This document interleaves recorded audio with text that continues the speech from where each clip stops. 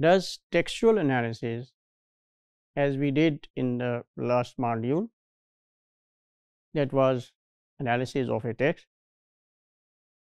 do we need every time maxims of cooperation to understand the meaning of or the flaws of a textual argument?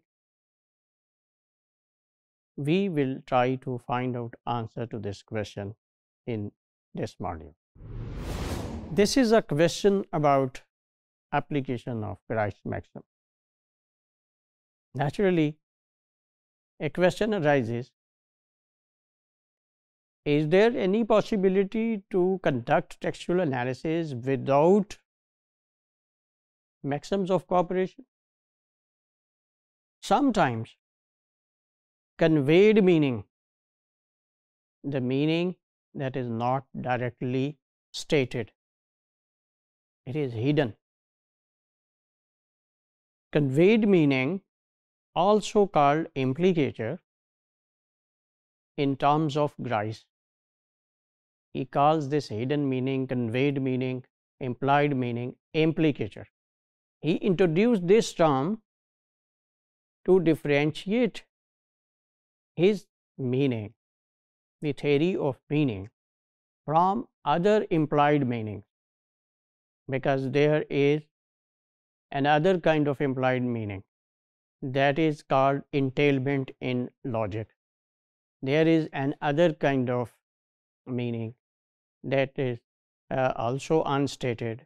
We call them presuppositions. So all these are implied, they are unsaid. To differentiate from these other implied meanings, Grice introduced the term implicator. So sometimes this conveyed meaning or implicator does not need cooperation maxim. This is the initial answer to our question that we raised in this module. Sometimes we don't need them. Such meanings are included in the meaning of the words used in the text. This is the reason that we don't need. To understand this, we take two examples. See this short text: women officers have legal redress,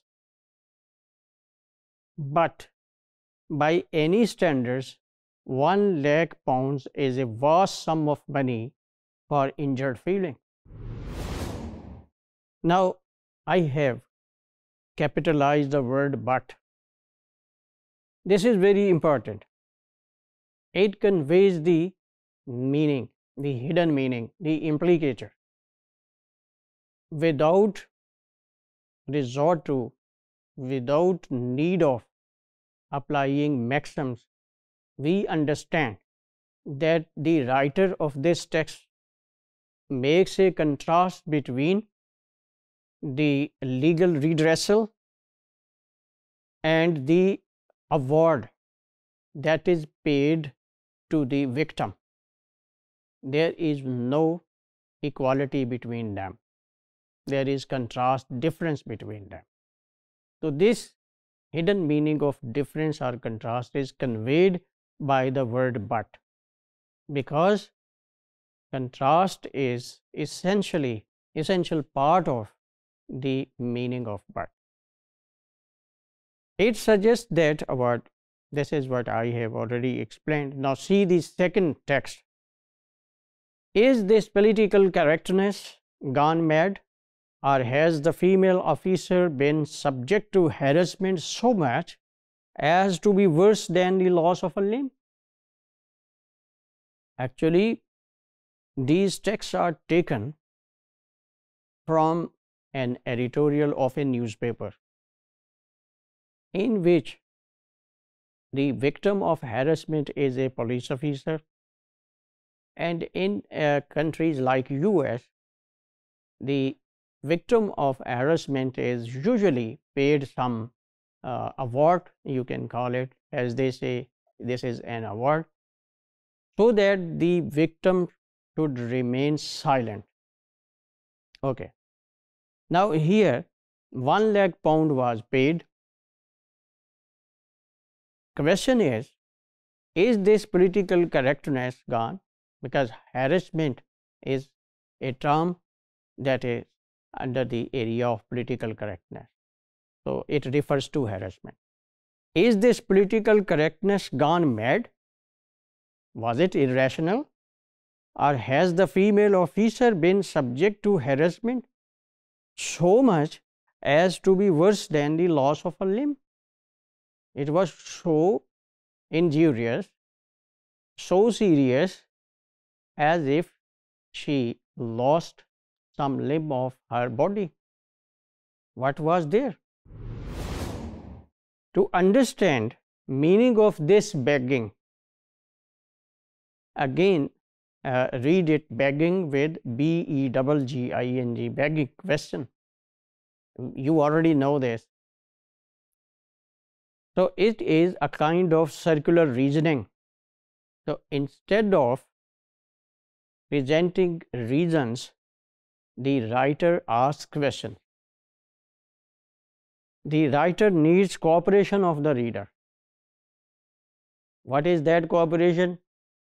The reader would understand that this is some kind of genuine issue that needs further reasoning, that needs further debate. The writer expects that the reader should not pay attention to the previous talk. He should now attend to the answer to this new question. So in response to a debate, a new debate is started by posing this question. So again here we find a logical fallacy. Here, to find out this fallacy, that relevant information is not provided, maximum of quantity helps us, because the speaker is not providing information that can support this new debate, this new argument. So see how begging fallacy was pointed out by maximum of quantity. So in this case, in texts like this, we do need maxims of cooperation to understand, to dig out the meaning of the text. Otherwise, words can also convey the meaning of the text. So it is not that we need maxims of cooperation all the time. You will do this task to understand things we discussed in this module. And this is very interesting international event that was dominant in international press and media, etc., and it would be fresh in your memories. Recently, I mean in 2023, Mr. Trump, ex-president of USA, faced exactly the same situation discussed in this module.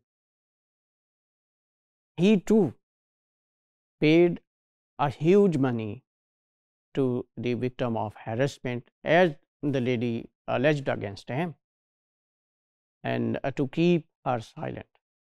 Okay, get the whole story from the archive of US newspapers or Pakistani newspapers, or such videos of the trial, a court trial of this